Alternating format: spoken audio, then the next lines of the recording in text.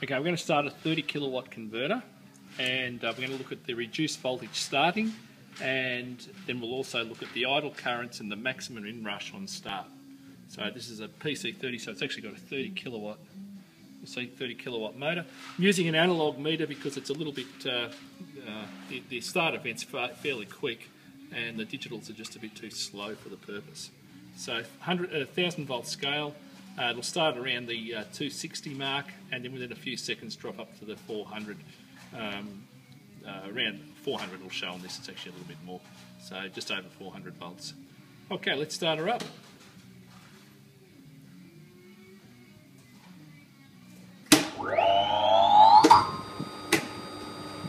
Okay, there we go. So that's now the actual output voltage of the converter.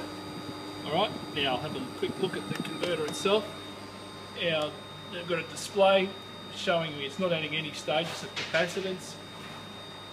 So it's idling, and on our meter over here, it's actually showing the idle current, and that's sitting right on 5 amps. And if I look at it, I've got a